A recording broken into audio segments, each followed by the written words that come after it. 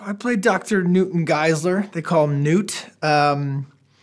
He's a scientist. In the first movie, he's the foremost expert on the kaijus, and he's able to figure out a way that we can drift with the kaiju brains, and he helps close the breach in the first movie through that scientific research. In the second movie, that drifting has, he now works for Shaw Industries in the second movie, and he's helping design the Jaegers.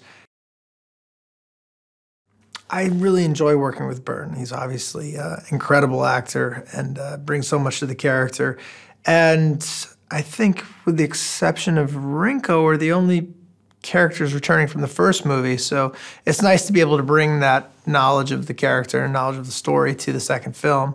On top of that, Byrne's just a great guy.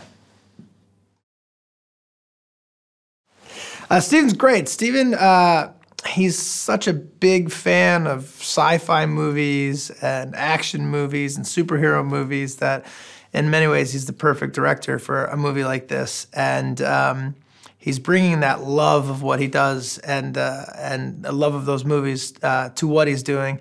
And he's really carrying the weight. It's a huge endeavor to shoot a movie like this, and he seems tireless, and he's a good leader.